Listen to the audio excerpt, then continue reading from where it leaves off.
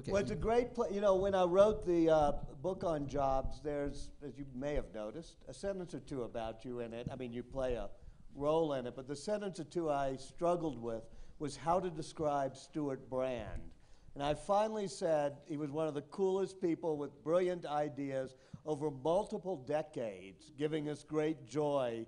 And it starts with the mother of all demonstrations when, in the 60s, you helped create the computer revolution with Douglas Engelbart, and then the Whole Earth Catalog, which is the confluence of technology and sort of the counterculture, which defines the 70s. And in each decade, Stewart Brand, who is one of my heroes, has helped define our sensibility. You're now doing it by helping us have a sensibility that goes into the future, the notion of the clock of the long now, the many things you're doing in that regard. If you go look at Stewart's website, instead of saying something like 2012, it says 02012 to remember, to make us remember that 10,000 years, we're still going to have to know about dates and places. And Ryan Phelan, of course, is both in the profit and nonprofit world dealing with DNA and what it can do for us in the environment, but most specifically restoring species or reviving species that have been made extinct. So let me start with you, Ryan, and say, why do that? I think because we can is the answer. And I think that really the whole concept of bringing back an animal or in a species that has gone extinct is something that was so unthinkable. And as we have all grown up believing extinction is forever. And I think with the way that the science is moving so quickly, the notion that actually that may not be true is something worth wrestling with. And I think that's really why Stewart and I have started really just an exploration in thinking, in actually rethinking extinction. And that's highly controversial. You know, what does it mean? What does it mean to actually question that premise? Is it a good thing for society to question that premise? You know, what's the downside of rethinking extinction? And I think that's what's so exciting about it. Stewart, how does it tie into your overall philosophy of taking the long view? Well, the reason that Ryan and I were chortling away with Ed Wilson here is we basically worked together several years ago, and Ryan ran an operation called All Species, which was intending to identify all the species in the world and catalog all the known species. And we worked with Ed on what became Encyclopedia of Life, so Ryan's work led directly into what you now see online at EOL.com or .org, I guess it is. My own background is as an ecologist.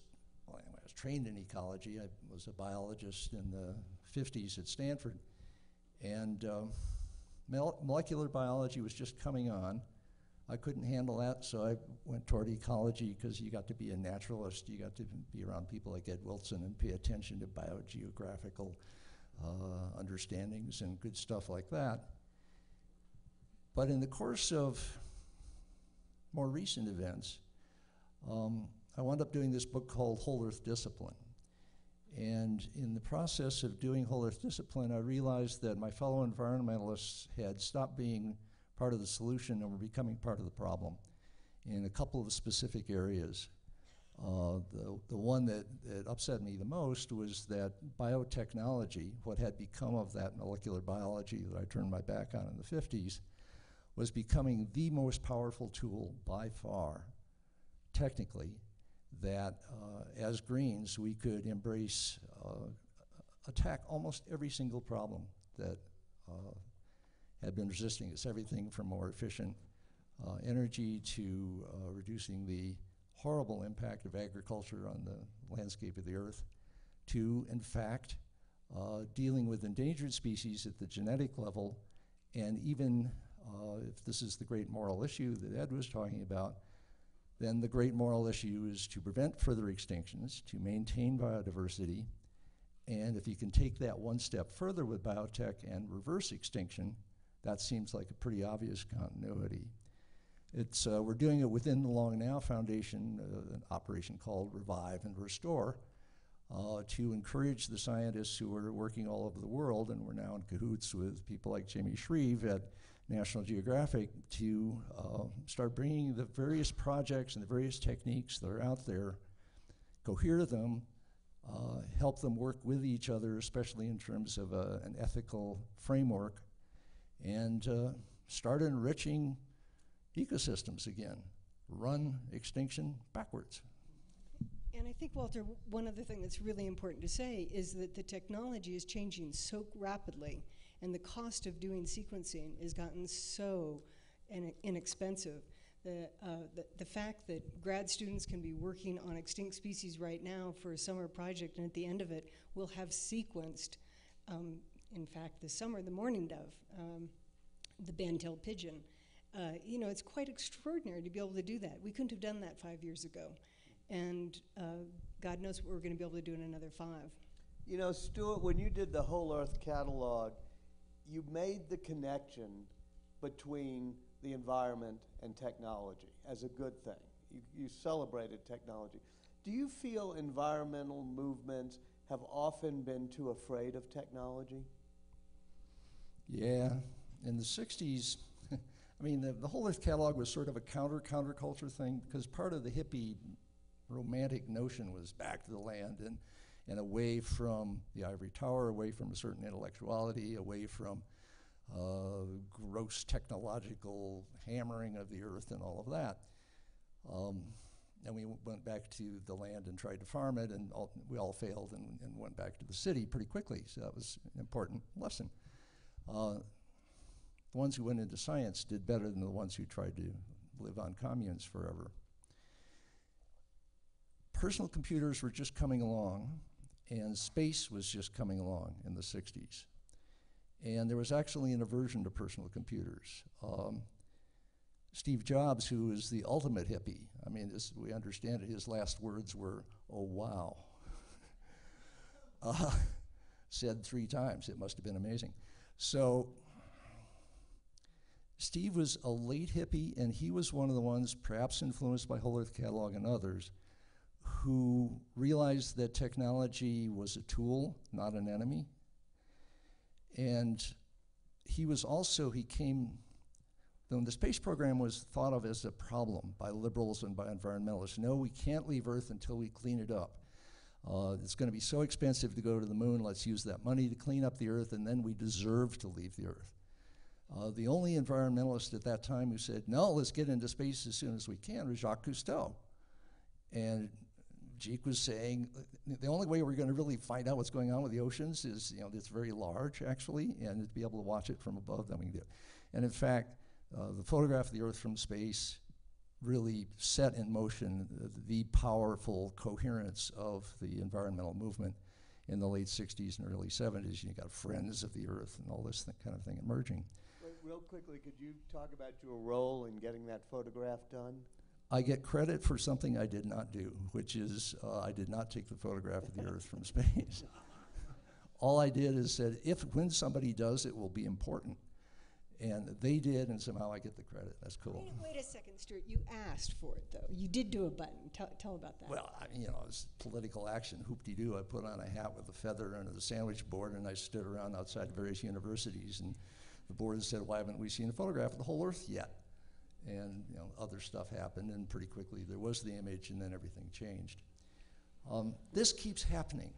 There is a romantic strain in hippies. There is a romantic strain in the environmental movement, which is averse to technology, and every time we reject technology, either we make a dreadful mistake, such as opposing genetically modified food crops, which I think are green basically top to bottom and can be a hell of a lot greener and will be, or we just deny ourselves a really fundamentally useful tool. And so, in a sense, I suppose working with the passenger pigeon and with various other things with biotech, I'm trying to do what I did with the Whole Earth catalog, is show how much fun it is to work with computers then, with space then, with biotech now. This stuff is green. Why the passenger pigeon, Ryan? Well, the passenger pigeon, how many people here actually recall the story of the passenger pigeon? Just curious. Great. It's iconic. It's the passenger pigeon was the most populated bird in America. 100 years ago, actually in 1913, was the death of the final passenger pigeon named Martha. And this passenger pigeon was a quite extraordinary bird. It was large. It was, 12 inches long, quite beautiful. And it was in the billions. In fact, when you look back at which we have at some of the early history and the art paintings around it, they would say that the passenger pigeon darkened the sky. The flocks were 1 billion strong. They would take, in some cases, an hour or 4 hours for a flock to pass. Can you imagine? I mean, what must have that been like? Now, they were a very extraordinary bird, and I can tell you a lot more about that as well, how they bred and huge flocks and everything else, but it was just an amazing bird that was hunted to death, literally. It was good to eat, and so it was certainly fair game, but the problem was that because it was migratory and it would appear and disappear in different terrains based on the food crop on the chestnuts and acorns, people didn't really get it that they were blasting the hell out of this bird. And so they would sort of assume, this is all before the internet, 100 years ago, mind you, they would assume, well, all the birds are breeding somewhere else or they're passing through somewhere else. They didn't really believe that they were being hunted to death until it was too late. How do you do it? How would you bring it back? Well, technically, it would be referred to as, genetic re-engineering. The concept would be you would take the most closely related relative of the passenger pigeon, which happens to be the band-tailed pigeon, a quite common pigeon, and very closely related with the DNA. And so what you would do is you'd take that band-tail, and along with the sequencing that you got from the museum specimens of the old ancient passenger pigeons, that they refer to them ancient DNA, you'd actually line those up and trait by trait change the genome of the band-tailed pigeon until, as they say, if it walks and talks like a duck, it becomes a duck. Well, this would become a passenger pigeon. This is coming from another Harvard gentleman named George Church, who I didn't know until Ryan worked with him through DNA Direct, and she's on the board of his personal genome project. And George's genetic engineering was sort of gene by gene, and George has been in the forefront of what is becoming genomic engineering, has developed the techniques to do basically multiplex genome editing. So in a sense, what you're doing here is the same thing that really happens with hybridization or with sexual recombination, which is that genes, chromosomes, genomes that are similar through chromosomes that are similar, swap pieces of themselves. And that's pretty much normal in biology. What's fantastic with the technology that George is developing, and many others, but he happens to be in front of this, is the ability to right down to the level of a single base pair. Now, a passenger pigeon has 1.5 billion base pairs in its genome. We happen to have 3 billion base pairs in our genome. Down to the individual base pair, you can take a base pair from here and put it there. So you can take trait by trait, gene by gene, sets of the genes from the passenger pigeon, swap them into band-tailed pigeon living genome, raise those birds with a number of traits. You might have the red eye of the passenger pigeon in a band-tailed pigeon, the peach-colored breast, the longer tail, a certain migratory impulse that the band-tailed pigeon does not have. Teasing out what are the really important genes, what are the really important traits, is part of the fundamental wonderful science that's going to go on here. One of the attractions of all this is as we develop this science, the whole science of protecting endangered species, of captive breeding, which itself is becoming an increasingly genetic enterprise, genomic enterprise with frozen zoos and so on. All of this goes forward. And it's interesting, is, much of the complaint about biotechnology is, oh, it's just, all it is commercial, and Monsanto comes up and stuff like that. I think there's probably no commercial aspect to bringing back extinct species. Then why? Then why do it? Well, I think the most fundamental reason is what we're going to learn from the science of understanding all that went on with, for example, even the passenger pigeon. Of course, it may not have been all just the pressure of overhunting. It could have been all kinds of things that were going on with that bird that will be very helpful for other endangered species to know. So I think that number one, it's how much science is going to learn from a project like all of these projects. And you'd like to bring back a whole lot more species, all of them? Well, absolutely. Dinosaurs? No, so let me explain that really clearly, that in order to bring back a species today, you have to have today a closely related relative.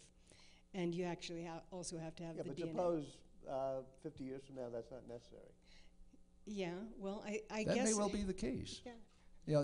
The one to watch would be the thylacine, the Tasmanian tigers. Australians have a sense of humor. It's not a tiger, it's a marsupial wolf. Oh. The last one died in 1934, and they're not even sure how many chromosomes it had. But they have gotten to the point of taking some thylacine genes and bringing them to life, basically, to do that particular genetic thing in a mouse. Okay, that's pretty interesting. But there are no living species anything like the thylacine. So you can't do this technique that we just described with George Church's unless you can do way more, and maybe this is in 50 years' time, basically typing out the probably 2 billion base pairs. Craig Venter did this recently with the yeast, and getting that to somehow go through the primordial germ cell and into a blastocyst and becoming a functional egg that can be brought to term in something, which may or may not be an animal at that point. See, part of what's going on here is Moore's Law. Drove Steve Jobs' world, drives a lot of your interest, drives a lot of our interest. Basic doubling of capacity of computers, of code, every year and a half. The curve is so much steeper in biotechnology that the capacity to read DNA, or read genomes, and write DNA is increasing on the order of 8-fold to 10-fold per year. It's been doing that for a while. It shows signs that it's going to keep doing that for a while. So things like de-extincting species may be a semi-amateur medium by the end of this decade. And I think it's... I would like to see some kind of framework of how we think about that before it goes totally amateur. I was just about to ask. Exactly. What framework do we have morally to think about that before it goes amateur? Well, I think right now, what we have been ferreting out is that there are a number of scientists all over the world working on projects related to de-extinction. So this is not us, this is out there. Whether it's a project in Australia to bring back, whether it's the moa or the Tasmanian tiger, in other areas are working on the woolly mammoth in Korea. I mean, there are amazing projects underway. And I think for all of the scientists that we've spoken with to date, they actually talk about almost the moral reasons for doing something like this, that if we have really brought these species into extinction, do we as a society owe something to help them come back if we could? And whether or not they're actually rewild and brought back into the population, I think is going to continue to be of great controversy. And part of what we're trying to do is help all of the individuals working in this area think through the moral issues. When should you bring it back? Under what conditions would you bring it back? What are the implications for invasive species that are they an invasive species when you bring them back 100 years later? Would they be? Well, that's a good question. You know more than we do. It's a really good question, and in some cases, yes. We hope they are, otherwise they don't succeed. Invasive... being that it succeeds. Invasive in pure ecology is a neutral term. It just means successful.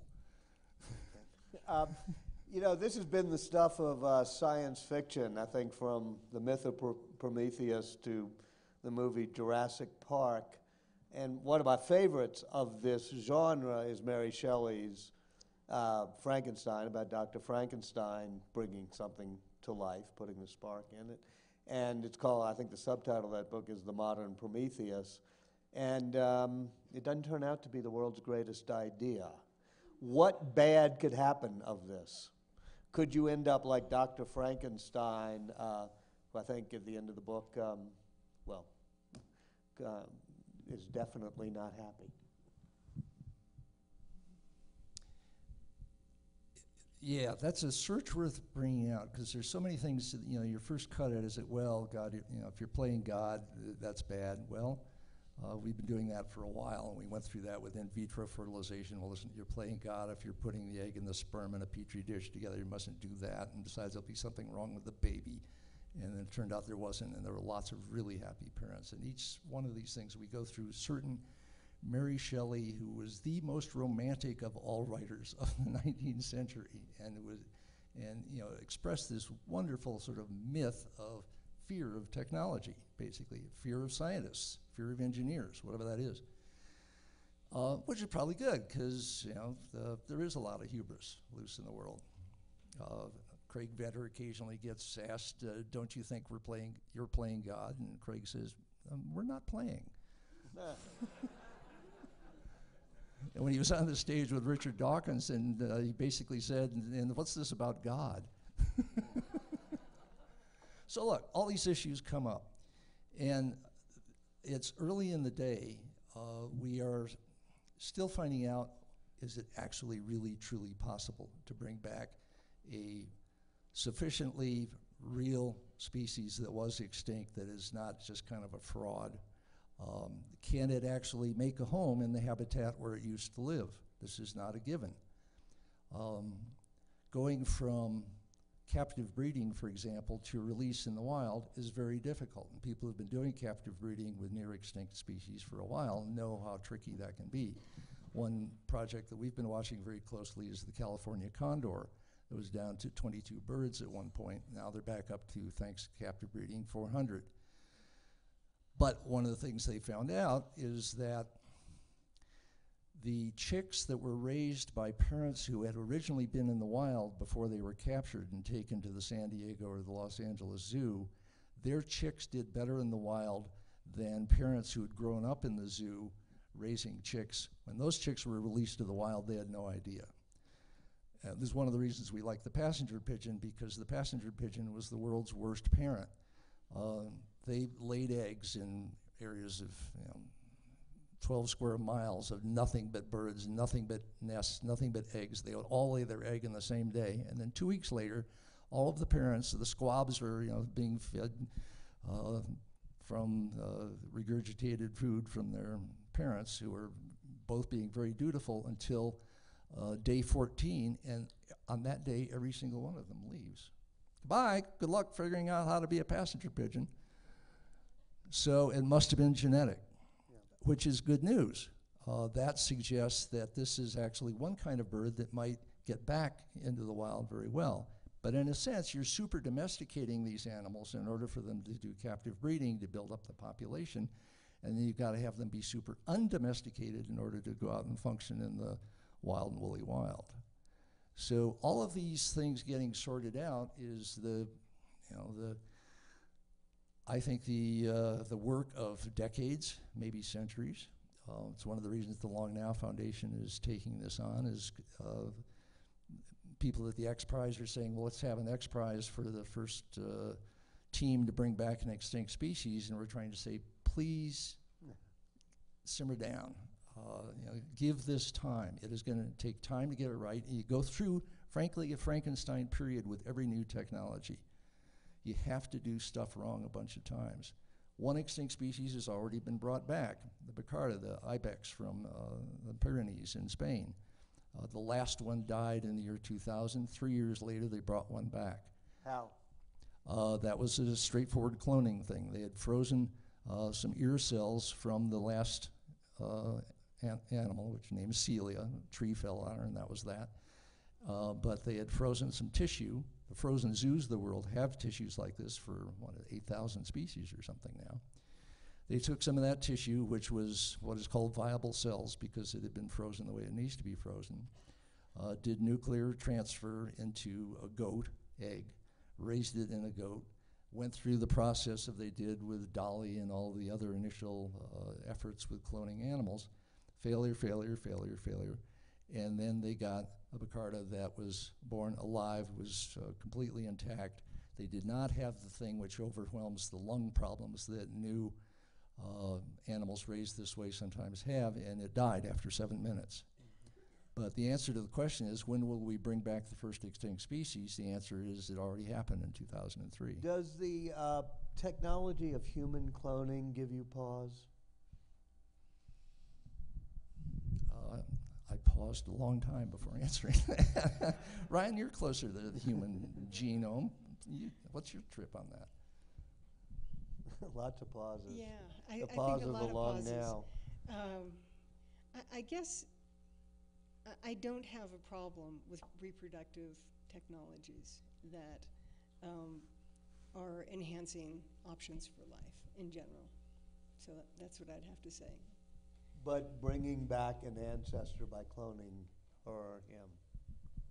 I don't think that I would have a problem with the science. I would have a problem with the ethical way that it is done. The same way with bringing back life from an extinct species, is that it has to be done in an ethical way.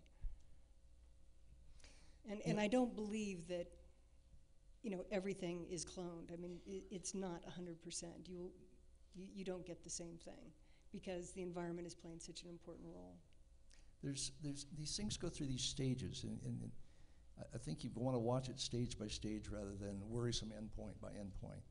So I just read in Science or Nature the other day that the Newfield Council on Bioethics in Britain has given its okay to a technique now for heading off mitochondrial diseases, which are really serious, where a woman who's got some eggs, going to go through IVF, they determine that her eggs are going to be passing on a mitochondrial disease. Happens with female. And, but she would like to have healthy children. Well, it is now okay to take the nuclear DNA from her eggs, take another woman's egg, which has healthy mitochondrial DNA, denucleate that other woman's egg, put in the nucleus from the woman who doesn't want a diseased child into that egg, implant it back in mom, and she will now raise a child who is not going to have mitochondrial diseases. But that's an easier one. Suppose somebody said to you, "You're really cool. I want to clone you when you die." Would you say yes? Right now, there's laws against it. It's, that's been talked about, and so far the answer is no. I think that will be a situation where how do these things actually play out in the world? Amateurs push the edges, and people are glad or not glad of the results. Remember, I was around when we were doing drugs.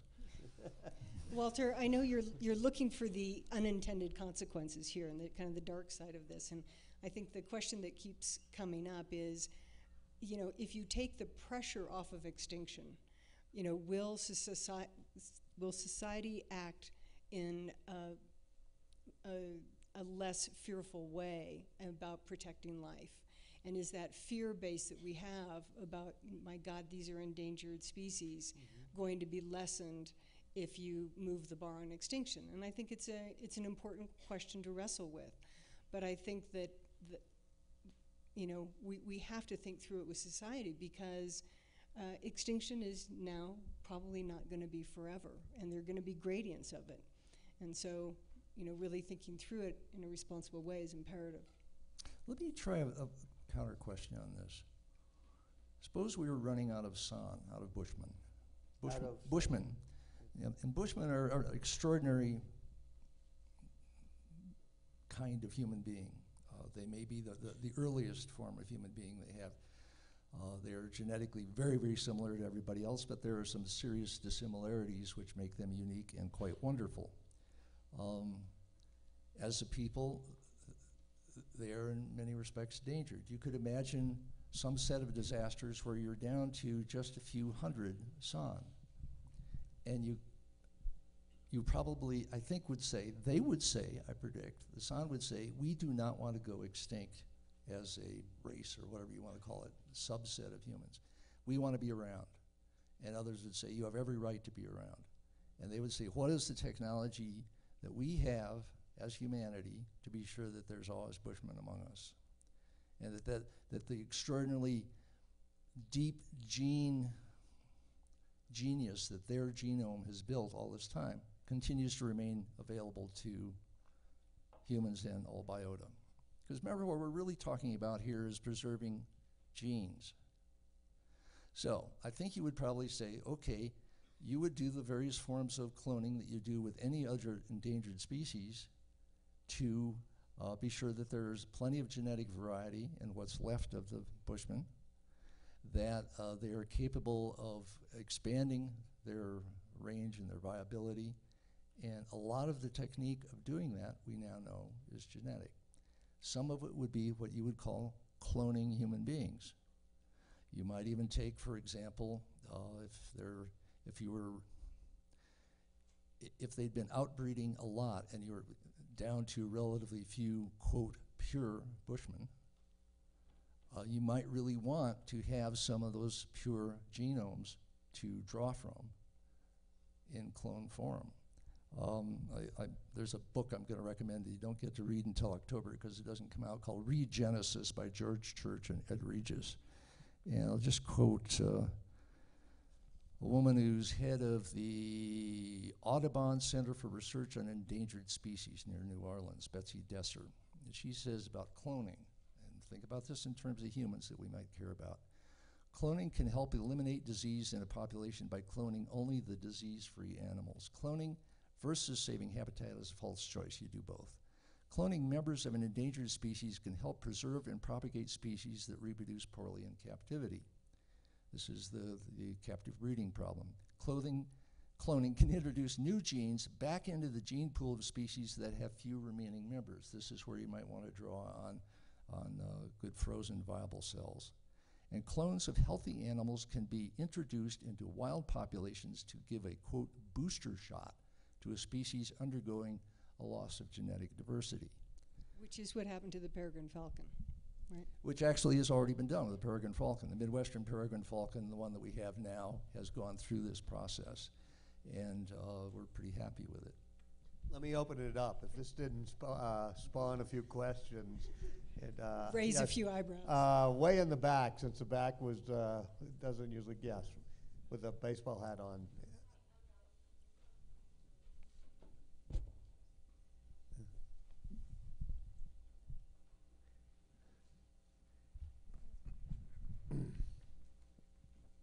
Hi, thank you for being here. I'm Donna Casey. I'm an internal medicine physician from Dallas. I think all this technology is fabulous for what it's going to do for humans, but I'm wondering how this is being funded. How are you guys paying for this? And then what I see happening in the future is people like me are going to say, you know, I've got a whisker from my cat and I want to reproduce him. Seriously, can't you see that happening? But more importantly, Right. how... by the way, I'm not going to give you my cat's whisker, but some little old lady's going to say, I'll spend an inordinate amount of money to clone my cat. But really, how are you funding this now? Sure, I want to be really clear about this. We're not the primary funders of any of this. So there are already endeavors all over. I mentioned projects out of Korea, projects in Australia, places all over the US where they're working on individual species out of individual labs. Stewart and I have just personally gotten interested in this and started raising the question, well, what about that passenger pigeon? It turned out there were a lot of people working on parts of it, and so we're trying to help infuse a little bit of grad student work this summer. So that's kind of our financial commitment to it. So in terms of people actually doing the de-extinction work, they're all independently funded. And you're absolutely right about cloning. I remember 5 years ago, a company was started in Sausalito, where we happen to live, that was trying to bring back your favorite pet. And it came and went in a real flash. So, you know, whether the market will be there someday, I don't know. But clearly people will do anything for their pets. One of the things that might occur that I would like to see is, you know, what extinct species would you like to see come back? There's the ivory-billed woodpecker that people are trying to see if there's any left out there in the woods. Sylvia, yours was the Caribbean monk seal. Ed Wilson, what species do you want back? The imperial woodpecker of Mexico. Imperial woodpecker of Mexico. That's interesting. That's very close to the ivory-bill. There's the heath hen, there's the Labrador duck, there's the dodo. The dodo, it turns out, was a pigeon, big pigeon. There's the various flightless animals that were really charismatic. The great auk, this beautiful clown-looking large bird. There was a New Zealand giant moa, which is as tall as two of us. They've got good eggs from those things. And so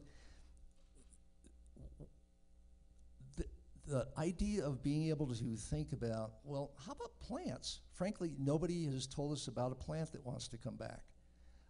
We asked entomologist we know, in fact, Nomi Pierce at Harvard, what would you like back? And she said instantly, the Xerxes butterfly. Turns out there's this blue butterfly that was in California. There's specimens of it. It was revered, now it's gone. But we have good specimens, means it might be able to come back.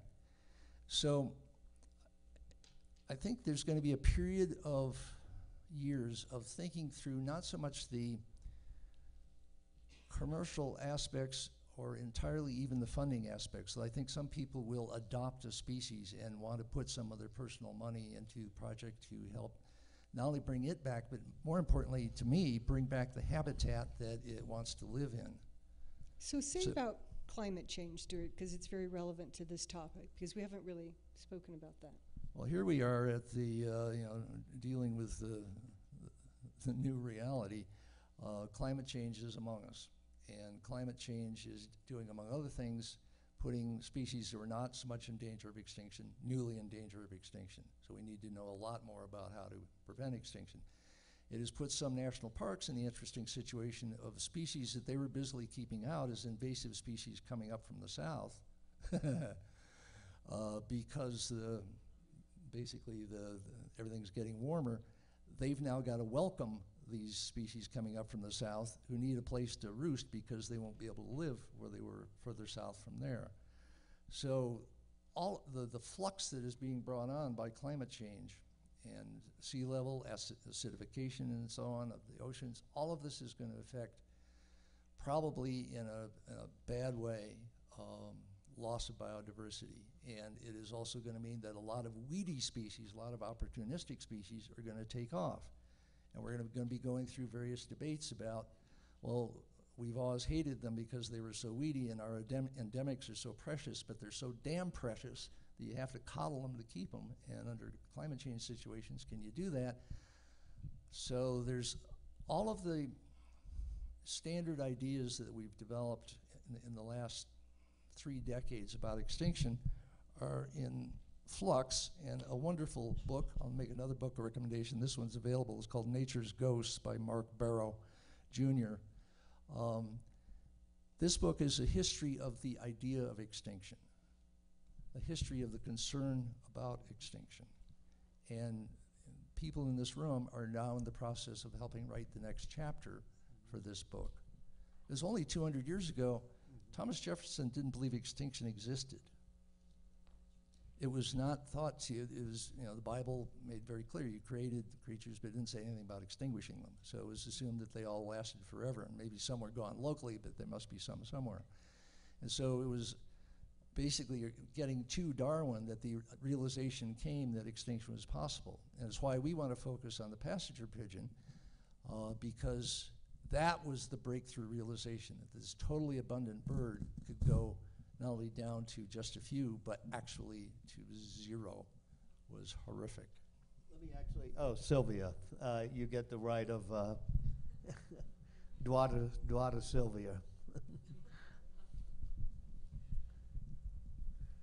So you've already alluded to this in part, talking about the condor, that when they're raised under captive circumstances, they don't know how to be condors if they don't have the right guidance from wild parents. They figure it out, but it's harder. Yeah, well, I've heard many. They need to be raised like Ed Wilson wants our children to turn be them raised. loose. Yeah.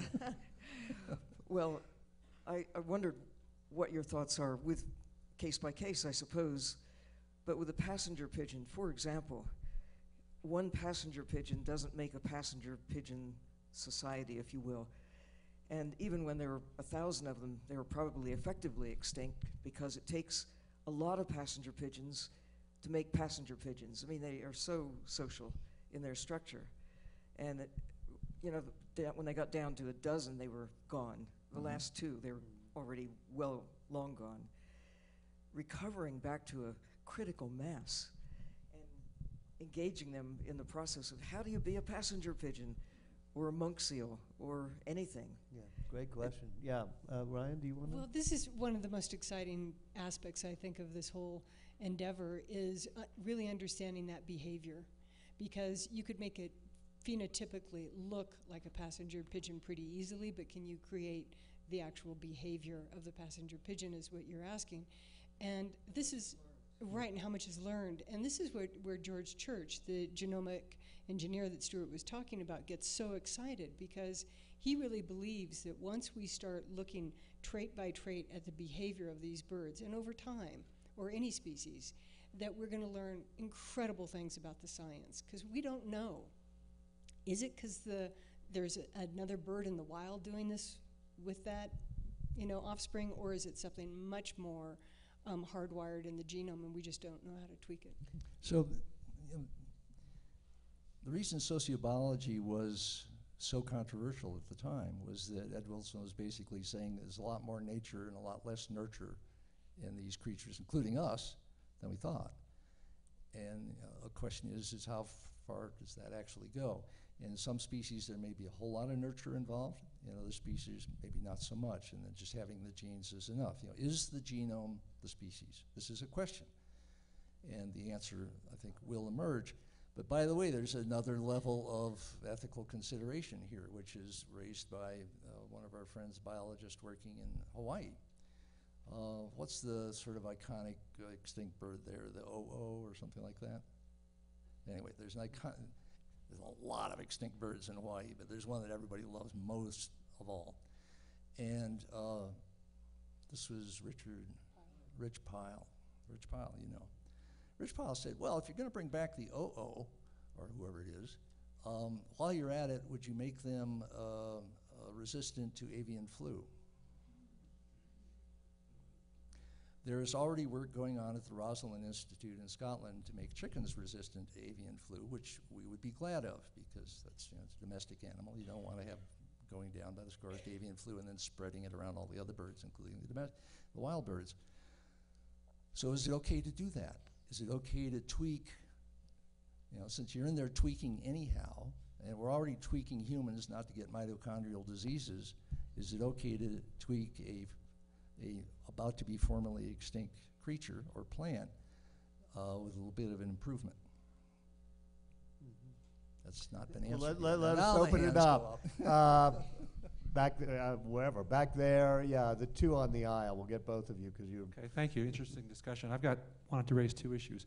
So if you're bringing a species back from extinction, it seems to me one of the characteristics of a viable species is genetic diversity within that species. So cloning one or two doesn't nearly give you that genetic diversity. Right. So my first question is that. The other Let me hold you to that one question right now, because there are like 100 hands, and that's a great question. Well, number one, many of these species have multiple specimens from all over a particular numbers of regions. So you could get incredible diversity, and in fact, as Stewart mentioned, we could potentially help the extant cheetah today, the living cheetah today, by helping introduce some old DNA into the germ.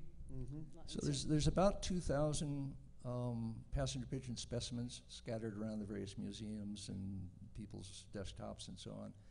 The Carolina parakeet, another much loved bird that went extinct that Audubon made a beautiful painting of. There's 800 specimens of the Carolina parakeet. They will have an enormous variety, and so you want to work from those to get the variety into your initial population. And this is what captive breeding is all about, is often taking a species like the California condor or tigers that are going through a genetic bottleneck to expand the genetic range that they're working with. Right on the aisle with the microphone, and then, Yeah, well, thanks. John Foley, the University of Minnesota. I think this is really brilliant and really exciting, but I'd encourage you to think a little bigger and longer term, strangely enough. I mean, we're facing not just the loss of individual species, I mean, we're going to see the unraveling of entire sections of the biosphere. The tropical rainforests, tropical corals, tundra ecosystems, not just individual species. I mean, we can put a bunch of species together and it's not an ecosystem, it's a zoo. They're not the same thing. So how will your successors, let's say 50, 100, 200 years from now, we're going to be charged with rebuilding these entire ecosystems. What do we need to do today to make sure they have an easier job at doing that? This has been the use of iconic endangered species for quite a while to bring back habitat. And so Ed talked about getting the wildlife corridor going from Louisiana north. That's starting to get into the territory where the passenger pigeon, which had an enormous range, basically almost from the Mississippi to the Atlantic and almost from the Gulf to Canada, actually in some ways into Canada. The chestnut has to be brought back, the American chestnut, and biotech is helping that, by the way.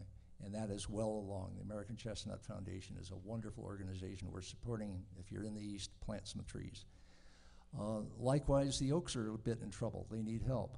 The beechnut, which is the major food of the passenger pigeon, needs help. And so I think that some of these extinct, potentially de-extinctable species can be used as flagships, as icons for bring back, build the wild way, build the wildlife corridor. Be sure that this particular species that we care about so much in relation to coral reefs, that it's not going to be worth bringing back if there's not coral reefs for it to flourish in. And so these things go together if you do it right. They don't go together if you do it wrong. Yeah, a woman right here. Sorry. Hi. Thank you. Right. I'm going to take this back a little bit. You mentioned that sort of hippies may have been Luddites in their rejection of technology as a tool. However, I think it's useful to look at it in terms of it was an analysis of power relations. So, for example, with human genetic engineering and the potential it has today, we cannot assume that it will remain in the hands of the benign. So the notion of super soldiers and selective selection of human beings for power and corruption. As we know, we don't live in a perfect world, and human nature is not infinitely trustable in all cases. How do you feel about the potential, and what is the level of debate and discussion ethically of the scientists who are at the very beginnings of this and where it could go? Well, what's really exciting, with National Geographic, we're going to be doing a gathering of a private invitational workshop with the scientists that are working in this field to actually start to flag these ethical challenges. And we're hoping to do in the spring a much bigger public forum to invite, obviously, public discussion about these big issues and the unintended consequences of these things.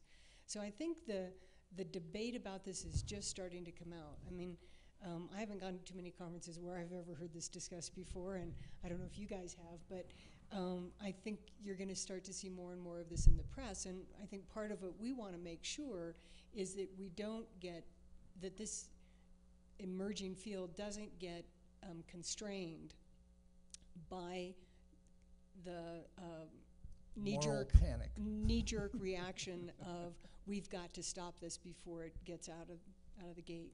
I don't think you can stop it, and I think what we can do is make sure it's done as responsibly as possible. But I'm not trying to punt on the fact that there will be unintended consequences of everything. The question is, how well are you monitoring it, and what systems do you have in place to guide it? One of the things that's impressed me about the synthetic biologists is they involve bioethicists and people concerned with social, cultural, and legal issues every step of the way.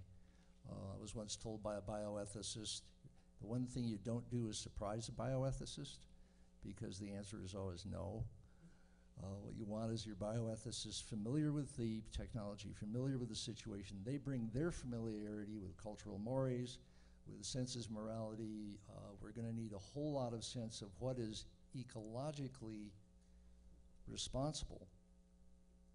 what is the ecologically responsible way to think about this whole process. And the advantage is that we're here actually to start this discussion. We're not here to report, oh, by the way, we've just released 1,000 passenger pigeons in Missouri, get used to it. That's not the way it's working. It would work that way if we don't go through this discussion and think about it, think of the potential benefits. Imagine that as with every new technology, there's not only unintended consequences that you don't like, there's always unintended benefits. We will not know what those are. And so you start what I call a vigilance principle. It's the match to the precautionary principle, which is, yeah, you're cautious and you're vigilant. When your caution tells you what to be vigilant about. And these ethical issues, ecological issues, cost issues, is this a trade-off or something that we value more, things like that. That's what you set in motion early on in the process so that everybody who's doing the technical breakthroughs, who may or may not be ecologists, who may or may not be people who are concerned with conservation at all, or with society at all. They're taking their amazing technology and seeing what cool thing they can do with it, so that context is present for them from the start. And that's, looks like, how it's proceeding. So I think I understood at the beginning you were saying that that GMOs are a good thing, and then I'm hearing now you're speaking that saying endangered species is a problem, and GMOs lead to endangered species.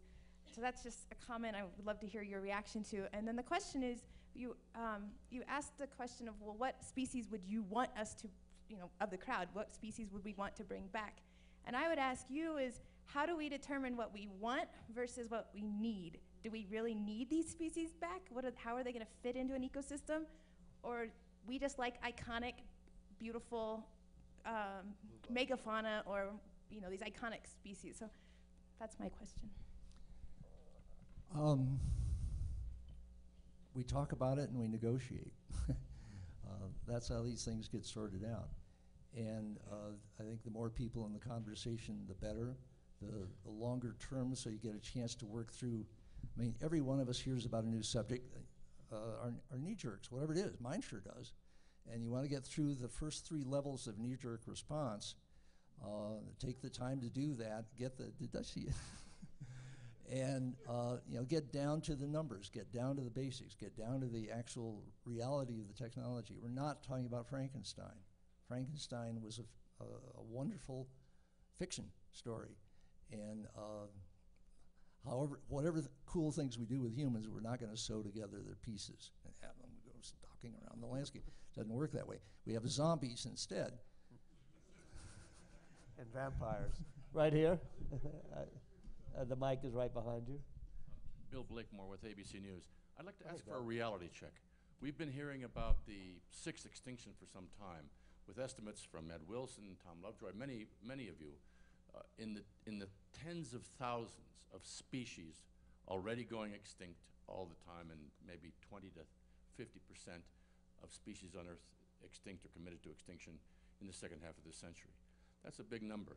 Now, it's exciting to hear about that you can't stop this, and that there are hundreds of specimens of some of the species we know about, that people care about, like the passenger pigeon. But my guess is that there's not a lot of specimens of many, in fact, only a tiny fraction of those tens of thousands that are going extinct.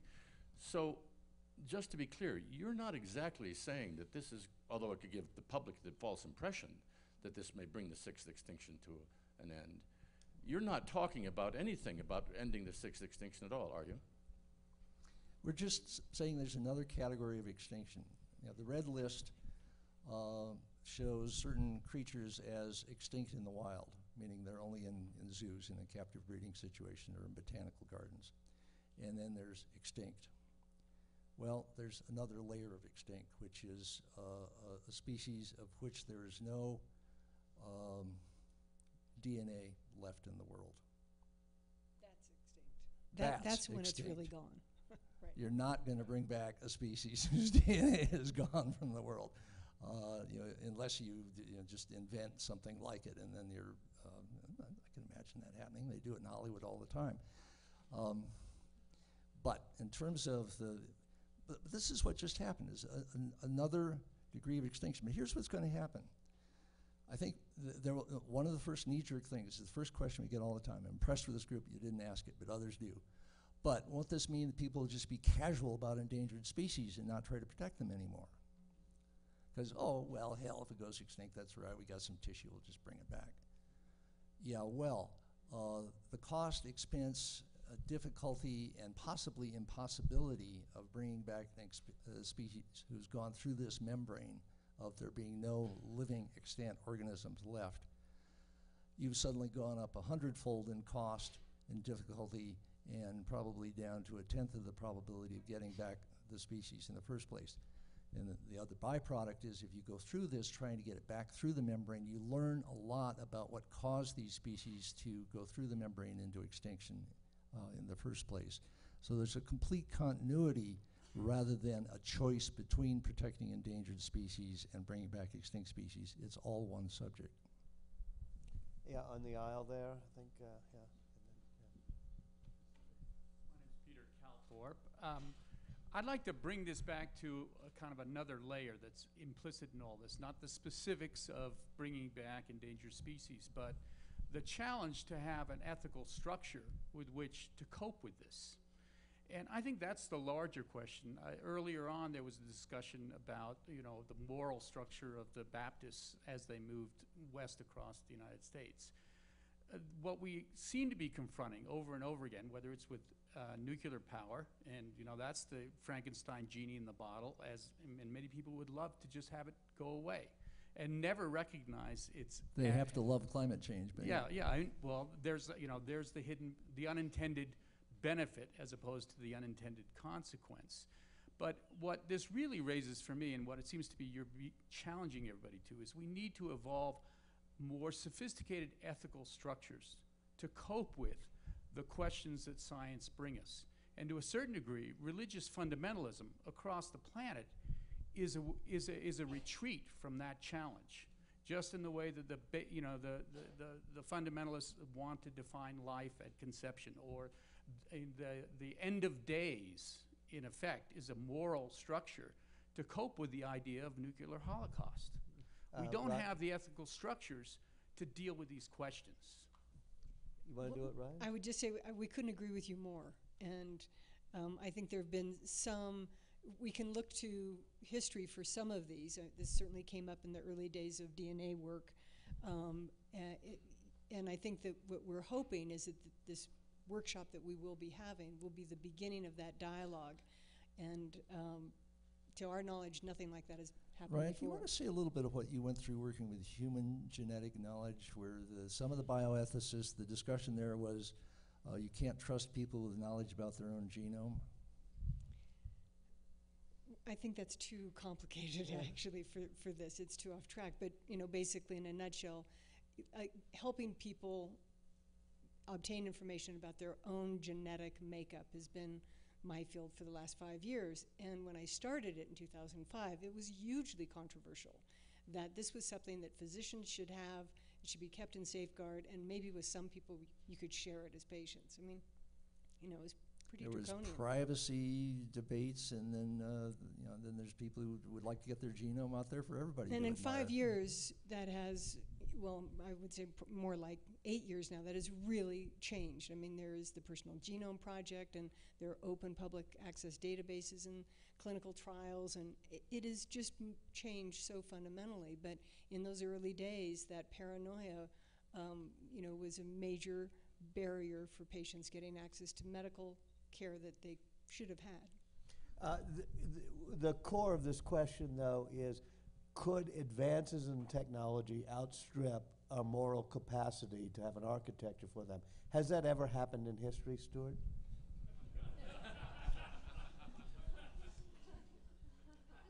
I would say no. You go to various instances of things which had, the Industrial Revolution. The creation of the loom, automated. There was a Dickensian side to what happened in cities, what happened in factories, and it got sorted out. And generally, it was eventually good news. Agriculture was probably really deeply hated by the hunting and gathering folks because it put them out of business. And it happens everywhere it goes on. Some interesting things come out of these discussions. I am not usually a big supporter of PETA because it makes it hard. They often make it hard to do decent science with lab animals. But on the other hand, PETA is the outfit that came up with $1 million prize, which I think is being decided the first round this month, for vat-grown meat. Well, from their standpoint, they do not want cattle being grown in order to be killed and suffer from their death and suffer from a not so pleasant life. And if you could get vat-grown meat that's as good as a T-bone steak, they say there's the workaround. That's their standpoint. My standpoint is something like 20 to 30% of the ice-free land in the world is given over to grazing instead of rainforest like it should be. And the most harmful thing that humans do to the landscape really is agriculture, and the largest part of that is for grazing animals. So if you can now suddenly say that there's no more reason to be cutting down rainforest in Brazil for these cows because we can grow bear meat in vats, right on PETA. And so, one moral set of considerations, when it goes well, can then play over into my standpoint, an environmentally moral, ethical set of considerations where it's a win-win-win deal. And in this case, biotech is the medium by which everybody wins, unless there's a whole lot of cows who want to come into existence and then be killed, which we haven't asked them. Yes, you have your hand up as more eagerly than anybody. I mean, things like Moore's Law and Kurzweil predict this exponential, curve in the advancement of technology. So, I mean, pretty soon our, ethical judgments might be outstripped by, new technological advancements. And there are, pretty significant amateur synthetic biology societies and cities. So what happens in 50 years when, there's public technology available for, all of these tricky ethical situations? I mean, how would you control that? Does Moore's Law apply to moralists?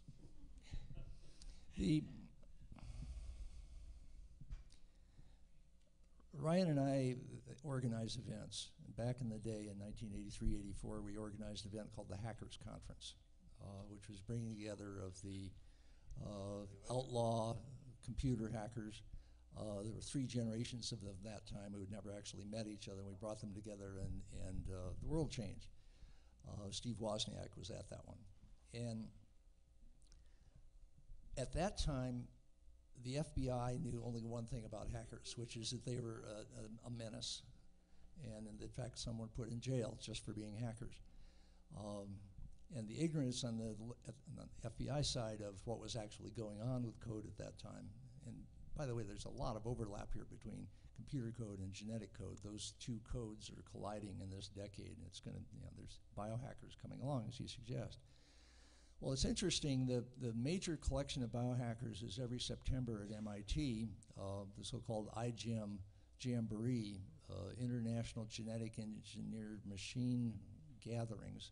And these are undergraduate teams which over the summer invent new organisms, mostly variations on E. coli, that can do astounding things, and really wonderful things. They start out being kind of frivolous things, and pretty soon they were curing AIDS and doing all sorts of stuff with these rejiggered organisms. And there's an FBI guy who shows up every year, sort of in costume, not his costume, their costume, with on his nameplate it says FBI Weapons of Mass Destruction, and then it's got his name, Bill, or whatever it is. And he's basically going around saying, "Hi, I'm Bill. I'm here to help." And that's the difference that happened between the Hackers Conference then and the IGM meetings now, is that people like the FBI or the military and so on are realizing that amateur is where a lot of this stuff comes from. And that's good. And amateur is where that's your sensor network. These are the people who know what's going on out there. The outlaws know about what the other outlaws are doing. It's really pre-law, so there isn't a law yet about what they're doing. And they're pre-commercial, they're pre-law, they're doing stuff. They're aware of what's hazardous. They're aware of what's spooky. They don't want their hobby, their exciting field, their future discipline to get screwed up by some jerk doing something stupidly dangerous out of either ignorance or malevolence. And so FBI is realizing, these other guys are realizing, that's your network, and they all are networked. So instead of assuming potential for harm, assume potential for really, really good grassroots vigilance and grassroots ethics. If you build on that, then you can probably work out okay. Stewart Brand, Ryan Phelan, thank you all very much. Thank you all. Stay hungry, stay foolish. Okay, everyone's invited over to the reception. It's across Anderson Park at our Dora Hosier, and that starts right now. So if you need a cart, there will be carts out here. If you're kind of tired, your knees from knee jerking and need help, you'll have help getting over there. Stewart and Dr.